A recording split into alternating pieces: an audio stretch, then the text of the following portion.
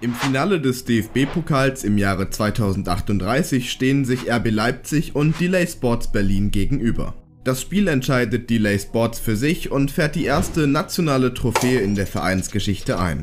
Somit sind sie für die nächste Saison automatisch in der Europa League und messen sich mit der europäischen Klasse. Ein Szenario, welches unter Umständen so stattfinden könnte, oder?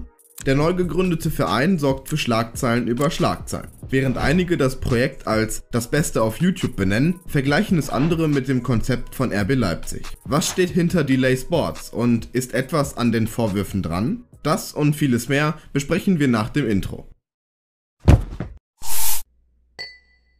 Im November 2021 gründeten Elias Nährlich und Sidney Friede den eingetragenen Verein Delay Sports Berlin. Elias Nährlich ist wie den meisten von euch bekannt, ein Streamer und YouTuber mit knapp Millionen Fans. Sidney Friede ist sein Streamer-Kollege und früherer Hertha-Profi, der ebenfalls eine enorme Reichweite besitzt. Während Union Berlin 173.000 Follower auf Instagram hat, sind es bei Hertha BSC 245.000. Delay Sports hingegen hat bereits nach wenigen Wochen die 343.000 Follower geknackt und ist somit der reichweitenstärkste Verein aus Berlin.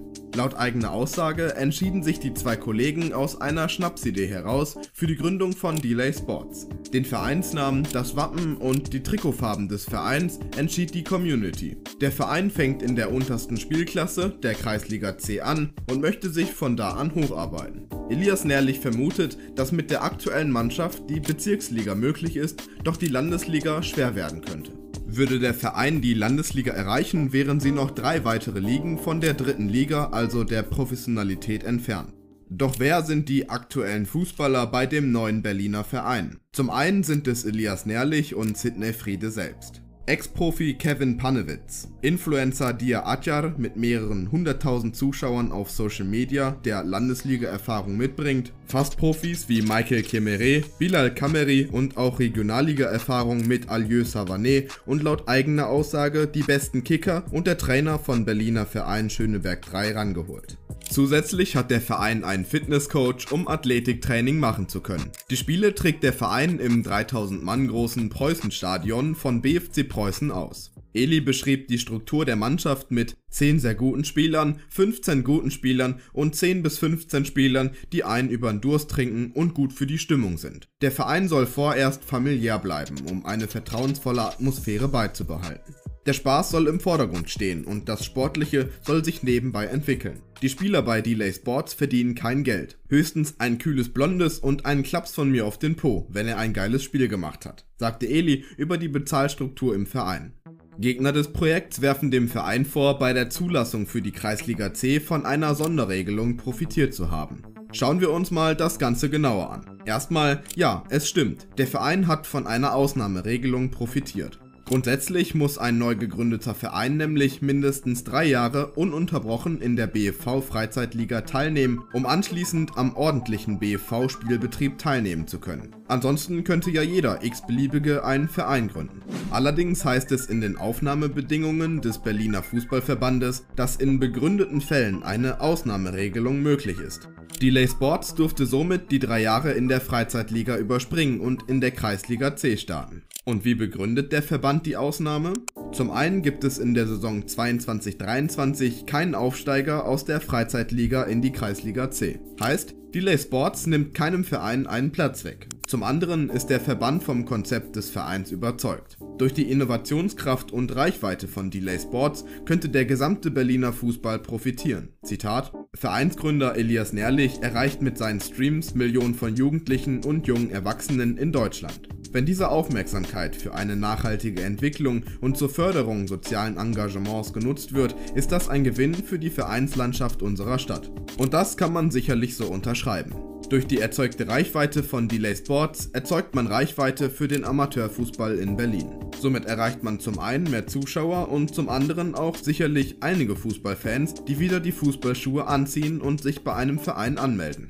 Die Ausnahmeerlaubnis ist allerdings an Auflagen geknüpft. Der Verein muss bis zum 30.06.2024 2 Jugendteams aufstellen, welche für mindestens 2 volle Spielzeiten ununterbrochen am Spielbetrieb teilnehmen müssen. Zudem muss Delay Sports 2 Unparteiische melden, um der Förderung von Schiedsrichtern beizutragen. Generell gelten die Auflagen, die für jeden Verein gelten, auch für Delay Sports. Also profitieren sie dadurch, dass sie sich die 3 Jahre Vorlaufzeit sparen. Eine Ausnahmeregelung, die greift, da der Verein für den Berliner Fußball insgesamt eine Bereicherung darstellt. Und all das führt dazu, dass Kritiker den Verein mit RB Leipzig vergleichen. Ist die Kritik aber begründet? Das erscheint allein schon daher absurd, da in den Vereinen nicht massig Geld gepumpt wird, geschweige denn überhaupt Geld. Außerdem hat sich Delay Sports keinen Startplatz eines Oberligisten erkauft, um die unteren Ligen zu überspringen. Auch der Name des Vereins ist der Wunsch der Community gewesen und kein ausgeklügeltes Konzept, um einen Energy Drink zu promoten. Ja, der Verein trägt Weitere als Sponsor auf dem Trikot, welches das Wasser von Eli, Sidney und Niklas Wilson ist. Aber der Aufwand, einen ganzen Verein aus der Kreisliga hochzuziehen, nur um sein eigenes Getränk zu promoten, steht nicht im Vergleich zum Ertrag. Da gibt es sicherlich einfachere Methoden, um für sein eigenes Wasser zu werben. Es ist einfach eine willkommene Möglichkeit, einen Sponsor auf dem Trikot zu haben. Der Verein wird sicherlich die untersten Ligen überrollen, da die Kontakte von Eli und Co. so weit reichen, dass sie viele begnadete Kicker an Land ziehen konnten. Die Vereine werden bei Spielen gegen Delay Sports sicherlich extra motiviert sein und alles geben. Allerdings denken wir, dass Eli mit seiner Einschätzung, dass es ab der Landesliga schwer werden könnte, recht hat. Irgendwann wird es nötig, dass man Geld in die Hand nimmt und weitere Spieler ranholt. Mit der Reichweite von Delay Sports und ein paar eingefahrenen Aufstiegen könnten sich sicherlich Sponsoren melden, die Bock hätten, bei Delay Sports einzusteigen. Letztendlich würde man von der enormen Reichweite profitieren können. Auch ist es möglich, dass der Verein den Berlin-Pokal einfährt und somit einen Startplatz im Kampf um den DFB-Pokal erringen könnte. Somit würde der Verein weitere Aufmerksamkeit auf sich ziehen.